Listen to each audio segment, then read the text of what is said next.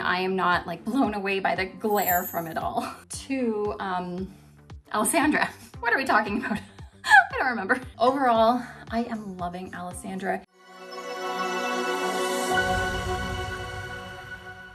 Hi everybody, welcome back to the Chiquel YouTube channel. My name is Amanda and today I'm going to be giving you guys a review of Alessandra by Jon Renau and showing you a couple other wigs that might even compare to it a little bit. But before I jump into it, I'm going to remind you to like this video and subscribe to my YouTube channel where you can learn even more about alternative hair. Okay, if I'm being honest, my absolute favorite wigs all the time are these long layered looks with these sort of face framing, almost like longer curtain bangs.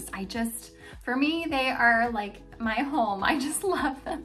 And I really do love Alessandra. So let me talk about the color first. I am wearing this in the really beautiful color called Strawberry Shortcake, and it's the color code 27MB. So what this color is basically a golden blonde. If you look up close, you're gonna see lots of golden blonde tones in here, as well as some medium to darker red, almost reddish golden brown. And if you look really closely, I don't know if you can see there's even like a little bit of platinum like sprinkled throughout here. I'm gonna come up close. It's such a pretty color. So if you are into these reddish brown, auburny, strawberry tones, this is a really beautiful color. Now, if you really love the color Shaded Iced Pumpkin Spice by Raquel Welch, know that this color is not going to be quite the same as that. I'm gonna show you the difference here. This is Shaded Iced Pumpkin Spice, and you're gonna find that this is going to lean a lot more of an orangey coppery red, whereas this is more of a reddish brown golden blonde tone. So here's the difference between them.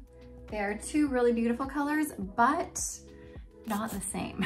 All right, let's jump into more about this wig now. So this is made with Jon Renau's synthetic fibers. They are not heat friendly. You cannot put, regular heating tools on this without melting the fiber unless you're doing it at a really, really low heat setting.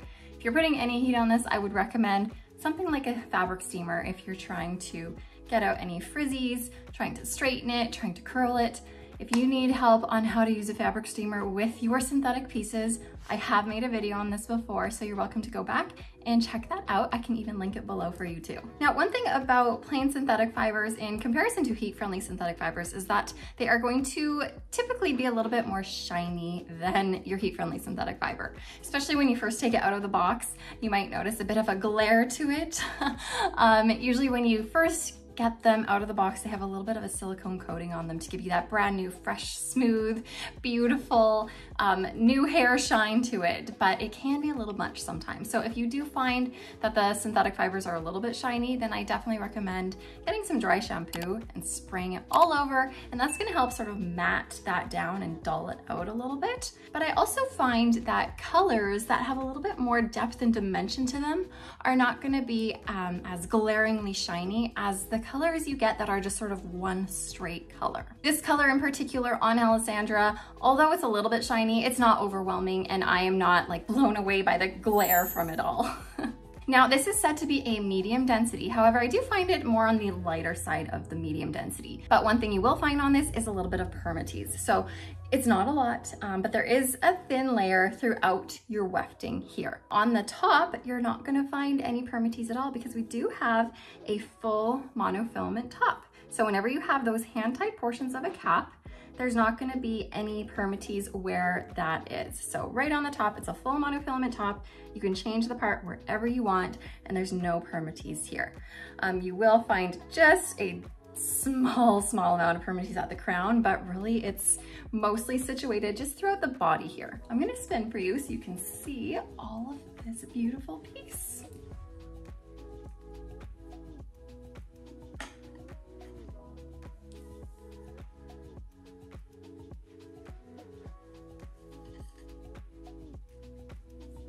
Now earlier on I was talking about how much I love these longer styles with sort of the face framing layers or the curtain bangs. So we do have a little bit of that going on here. Of course they are a longer curtain bang. You're gonna find that up at the front, this bang here is about 8.5 inches long. And then it gradually goes into lots of really nice layers here. On the sides, it's going to go up to about 13.75 inches. From the crown up here, we're gonna have about 10.5 inches long. You can see that.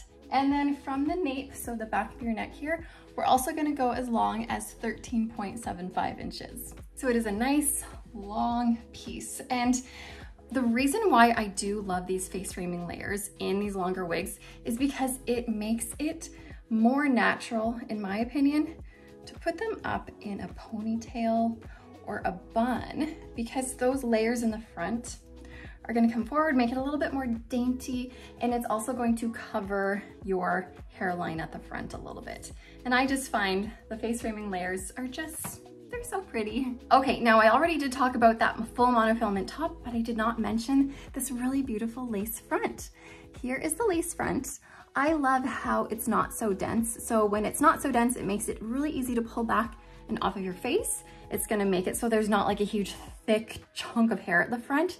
So it's a little bit more sparse, which gives it a more natural appearance. So here's that lace front. It does extend a little bit into your ear tab. So it doesn't cut off right at your upper temple here. It does extend a little bit into the ear tab, gradually melting into that ear tab, which is a really nice feature. And of course, with these lace fronts, it gives you that ability to style it off of your face if you want to. Now the fit of this is fitting very true to average. I am a petite size. I measure 20.5 inches in circumference, 11.5 inches front to nape, and 11.5 inches ear to ear.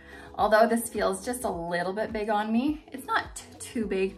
I can definitely bring this in a little bit, and I will have just a bit of bulk in the rest of my cap, but the circumference will be able to fit me just fine as long as I bring this in. But very true to average, and could probably fit just a little bit above average as well. Let me take this off and just show you what this whole cap encompasses. So here's that full monofilament top up here. And then around the perimeter, you do have some closed wefts, and you're gonna have just a touch of permatease up here. But like I mentioned, there's not a ton of permatease here. It's mostly situated throughout the wefts, but just a small layer. Here's that lace front that you see extending into your ear tab here. The velvet ear tabs, which make it nice and comfy cozy. We do have an extended velvet nape, as well as some Velcro adjusters. Okay, now if you are loving Alessandra, but maybe you're more of a fan of the heat-friendly synthetic fibers, then you're gonna find it is pretty similar to Mesmerized in terms of the style.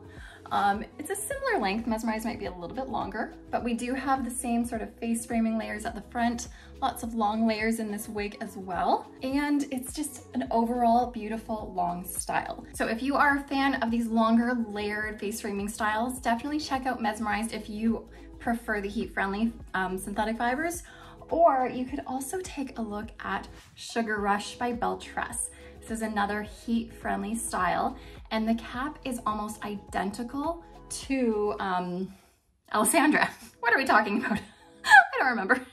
So this cap is pretty much identical to Alessandra with your monofilament top, lace front, open wefted cap, velvet ear tabs, velvet nape, but this one has pull adjusters instead.